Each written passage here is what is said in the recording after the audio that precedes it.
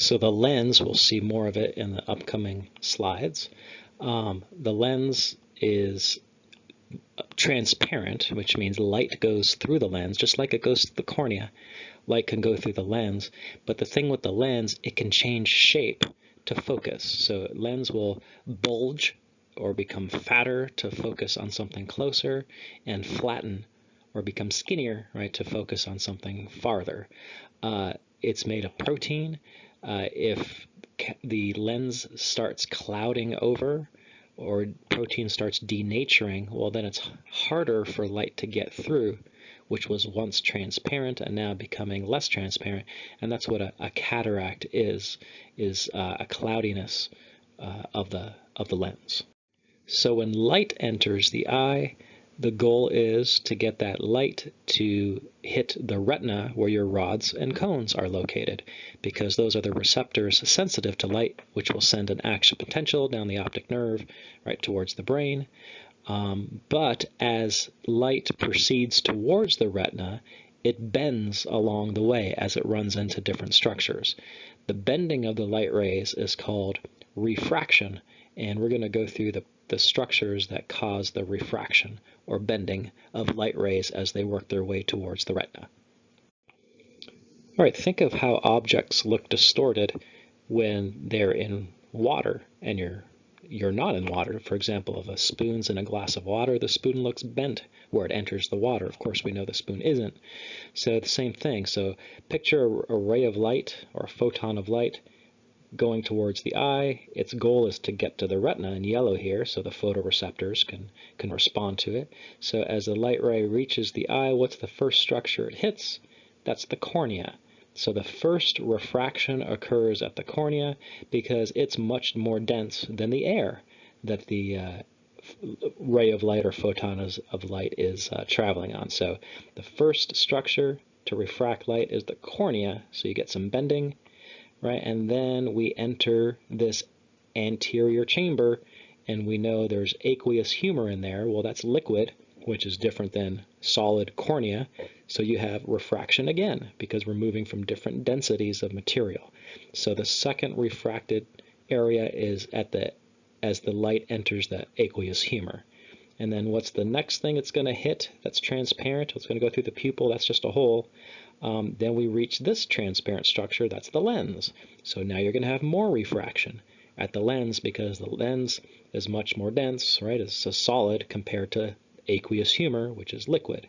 And light goes through the lens, and actually it all of a sudden leaves the lens and enters this transparent area, which is filled with this fluid, vitreous body, which is gel-like, different density than the lens. So you can have refraction again as it enters the vitreous body and then heads towards the retina.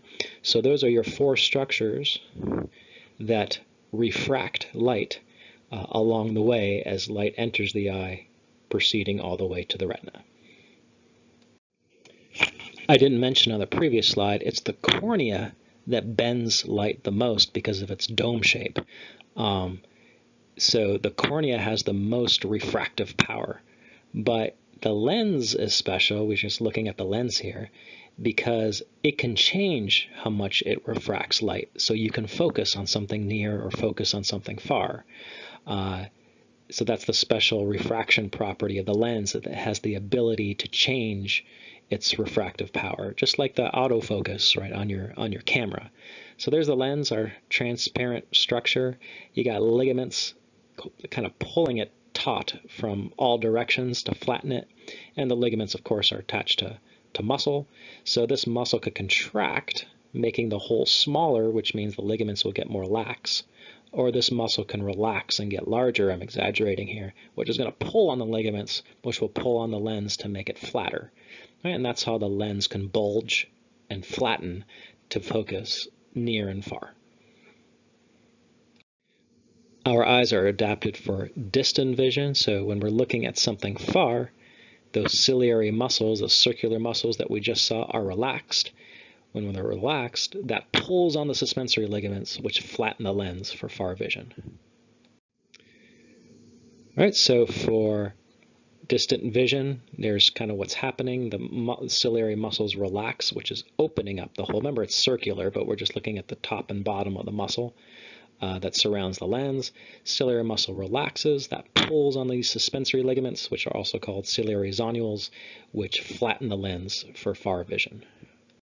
Close vision would be the opposite. The ciliary muscles would contract, which would loosen the suspensory ligaments, bulging the lens. Here's this slide here is explaining well, accommodation, which means that's the lens's ability to bend as you bring an object closer and closer to your eyes, and that's called accommodation. So as something is approximating or becoming closer to your eyes will have ability to bend to a certain point. You lose that ability as you age, which is called presbyopia. I think we see that on another slide. So usually the younger you are, the more bendable or flexible your lens is to focus on something closer to your face. All right, so there it is. Accommodation, change the lens shape to increase refraction, right? Increase bending. That makes the lens more bulged. Of course, presbyopia is your loss of accommodation as you age. Actually, we're not too worried about the next two. Let's go to the next slide. And here's what I mentioned earlier for close vision. The ciliary muscles constrict, which loosen. You can see how loose these suspensory ligaments are. That's also called ciliary zonules. And when that's loose, the lens will just kind of relax and bulge out, which makes it refract light more when it's more curved. And that's what happens during close vision. Now we can have problems with refraction. Myopia, which is nearsightedness, hyperopia, which is farsightedness. I'll explain these with pictures on the upcoming slides. Astigmatism doesn't have a picture, but just think of unequal curvatures or malcurvatures, either on the cornea or lens, these two transparent structures. What if there's some kind of weird curve on it, which is not going to bend light in the correct direction? Well, that means you're going to have a blurry spot somewhere in your field of view, and that's what an astigmatism is. Here's a normal eye. Emmetropic eye is a normal eye.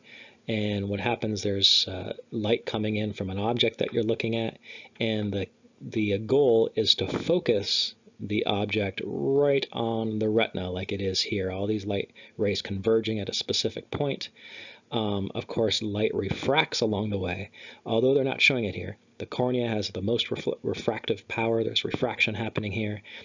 Aqueous humor, there's refraction. They're just showing us the refraction of the lens, because that's what changes for near and far vision, and then it refracts again in the vitreous humor. But the point is, in a normal eye, yeah, the focus point is right on the retina.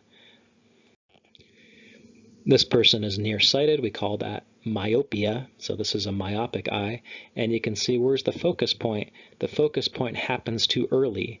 The retina's back here, but the focus point occurs too soon. So that's what nearsightedness is. It says eyeball too long. That's kind of just another way of saying the focus point is too short. So the eye is not refracting the light enough to get it to, or actually opposite of that, the refractive power is too much that the focus point is happening too early.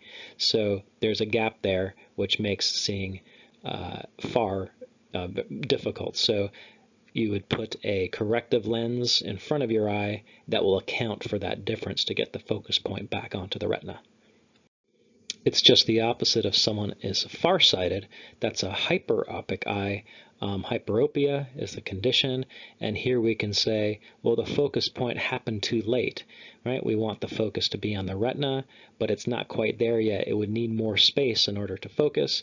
One way to say is eyeball too short. Another way to say it, well, the focus point took too long, right, before it focused, so we would just need a correction lens to bring it back to the retina, the focus point. So there's a corrective lens, obviously a different shape than if the person was myopic, right? And that focus point gets moved up here towards the retina for correction.